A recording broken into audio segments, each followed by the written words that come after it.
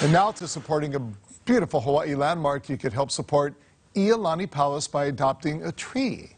These milo tree seedlings were sprouted on the palace grounds in June in celebration of the 55th anniversary of the Friends of Iolani Palace. Well, now they're ready to go to a good home.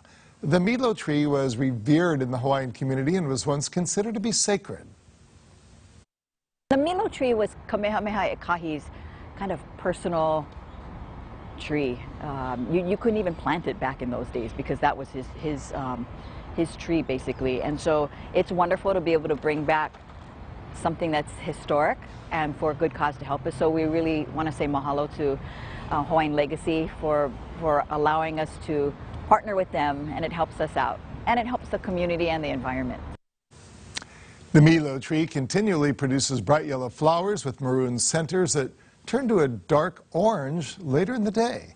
To find out how you could adopt one of these trees and support the palace, visit our website at khon2.com.